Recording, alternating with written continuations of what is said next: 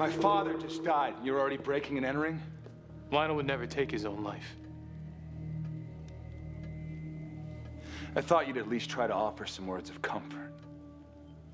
Get out. I'm not going anywhere.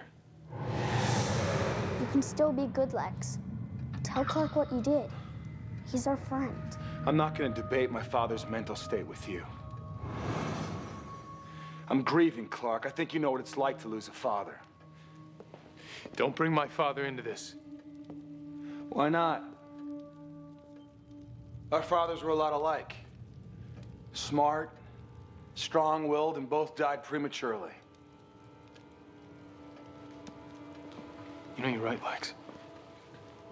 Lionel did die too soon. I want to know the truth about how he died. The truth is, our dads were alike in another way. See, they both felt that you were the kind of son a father could be proud of. They would have felt the same way about you, Lex. If you would have tried. What happened to you? I did try, Clark. In fact, when we first met, you inspired me. All I wanted was to be your friend, but you turned your back on me. So you're the person you are today because of me. I tried to be your friend, Lex. But all you care about is power and control. This is Smallville! Meteor freaks, alien ships, cryptic symbols. These threats are real. Someone had to take control. Someone has to protect the world. Listen to yourself, Lex. You're so caught up in your own delusions, you've lost track of reality. Have I? Then let's talk about something you can't deny.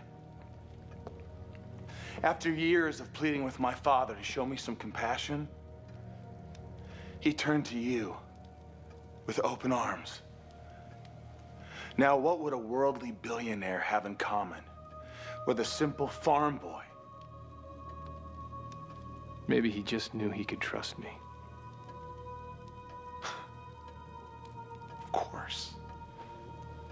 Everyone can trust Clark Kent. You're the perfect son. So why did Jonathan Kent always seem so stressed? I mean, was raising the perfect son really that much work? I wonder how much of a strain it put on his heart. Are you blaming me for my father's death? Are you? You're the guilty one, Lex, not me. And this time you're gonna own up to what you've done. I know you killed Lionel.